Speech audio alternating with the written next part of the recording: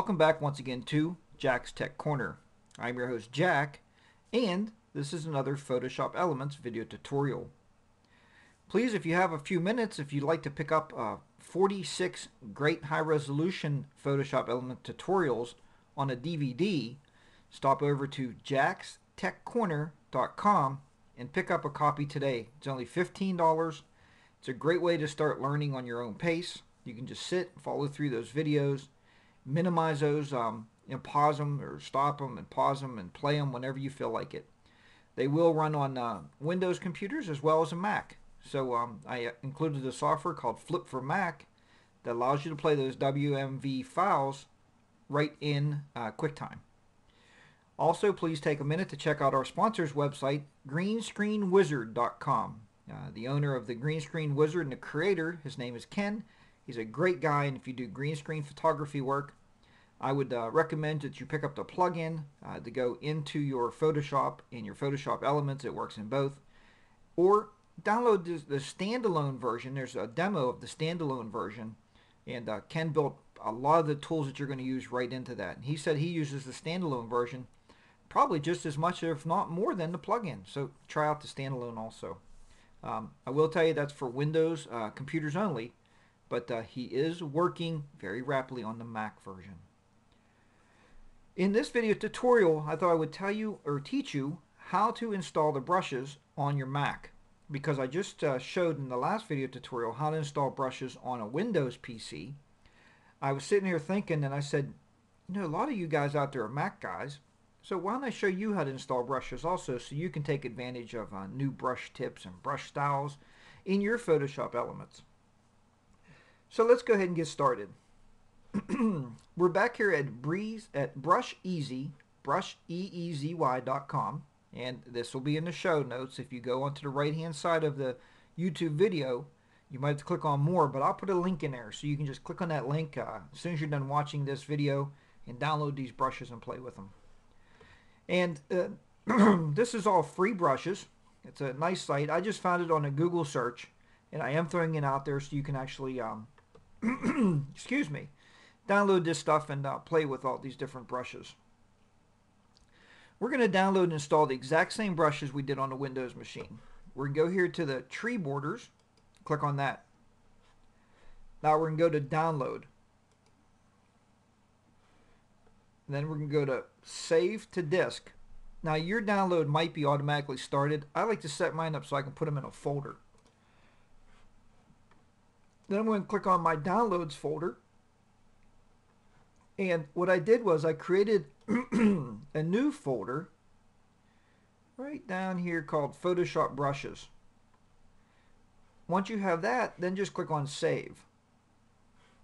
And we'll click on Replace, because I already downloaded them. So let's click on Replace. Now let's go ahead and open up your Finder window and open up your Downloads folder. Now you see, if we keep everything in a folder, it makes it very nice and very easy to find the stuff. So let's just double click on that. And if you right click on the zip file, remember these are compressed, or if you don't have a 2-button mouse, or if you don't have the 2 buttons set up on your laptop or whatever the case, you can also do a command click and get to the submenu also. Now, all we have to do now is go to Open With, and you can go to Archive Utility, which is built into the Mac, or if you download to Stuff It, you can actually open it with Stufflet and Expander, either one. I'll just use the Archive Utility. Then what it's going to do here is actually extract this. I'm going to delete this one because I don't need 2 of these things in here.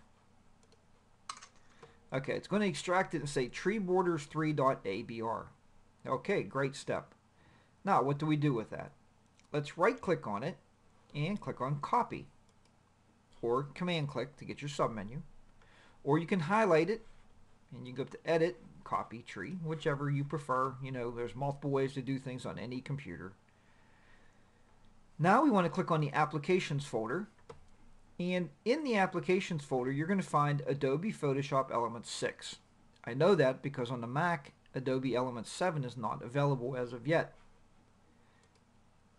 Now we'll just click the little triangle in front here, open it up, And then you're going to find presets just like we had on a Windows computer. And if you click on presets, the little triangle, you're going to come up to brushes. Just double click that.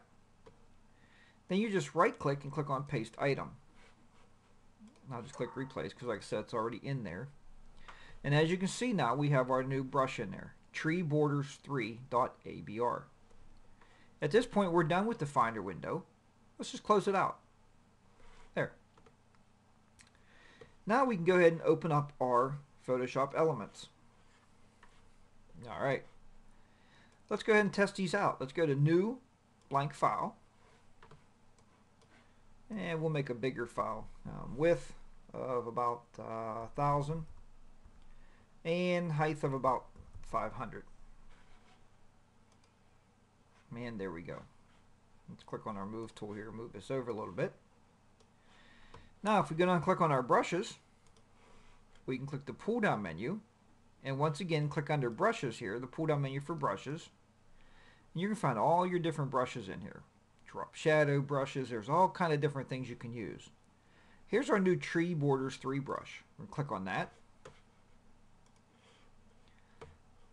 Now if you just click on one of these brush styles, there's our big tree.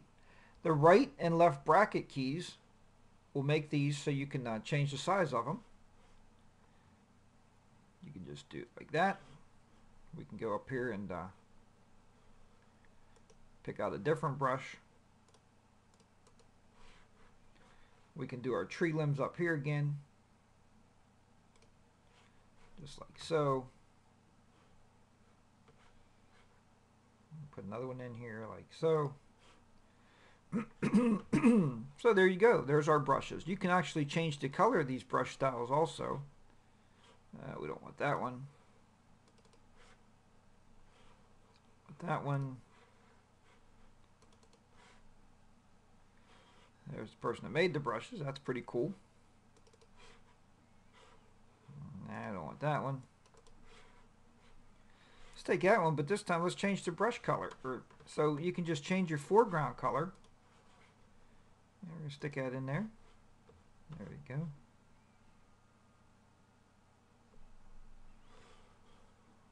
Let's look at these foreground colors here. And they're apparently just preset to the brown color here, so that's alright. I'll just throw one more up there just to make it look a little more full. Let's click on this move tool.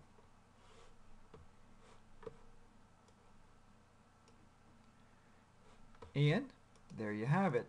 You now have a little scenery with some different styles of tree limbs on it, or branches. So I hope you've enjoyed this tutorial on how to install brushes on your Mac, and I hope to bring some more Mac tutorials to you. If you have any Mac questions about Photoshop, please email those over to me.